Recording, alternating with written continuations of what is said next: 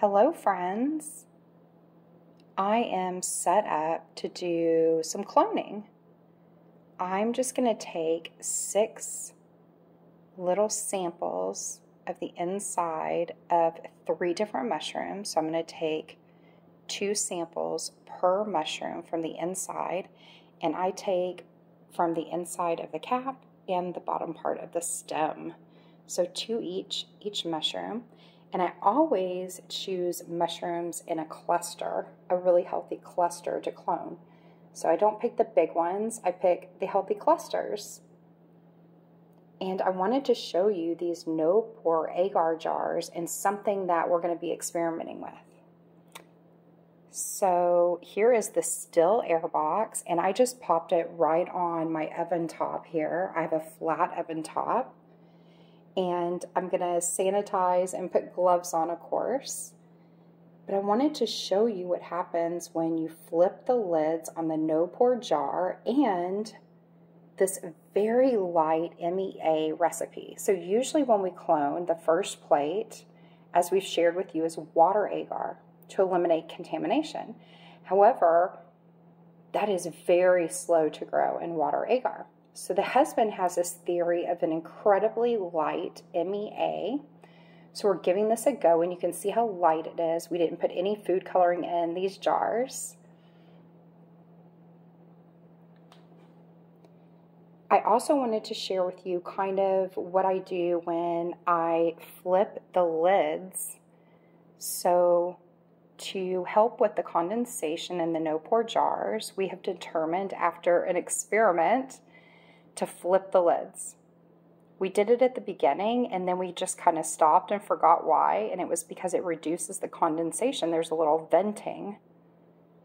So if you flip the lids before you pressure cook for 20 minutes at 15 psi, you'll need to put foil on top. And then what I do is I just take the foil off as the agar is cooling on a flat surface, so we can get a nice level jar or plate. And then I lay down 2 alcohol-soaked paper towels here in this still air box. And I open the no-pore jars and immediately turn them upside down on the alcohol paper towel.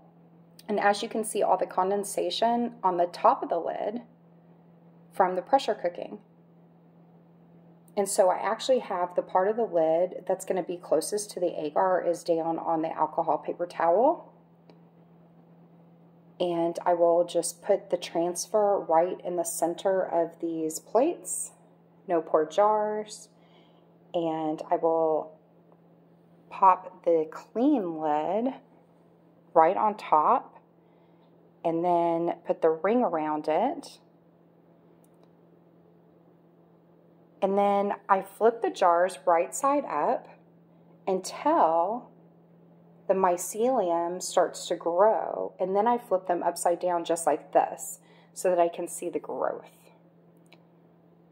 So again, once the mycelium really starts to grow out on the plate from a clone or a transfer, then you can just flip it upside down so you can see what's happening through the bottom. And I shared with you in another video that we recommend you get the clear glass jars so you can see. However, you can see we have some quilted jars as well. And when you flip them upside down, you can see what's happening. So that's a little bit of a tip and secret with the no-pore jar to see what's happening inside. And so I will alcohol and clean and wear gloves. And then we will get on cloning these tasty, tasty mushrooms. Thank you for joining. Thank you for the subscribing and the support. We love hearing from you in the comments. The husband actually checks all the comments and responds. And we would love to know in the comments what you want to hear from us. What do you want to learn? What do you want to know? What are your questions? We'd love to hear from you. Thank you for all your love and support, and we'll see you again soon.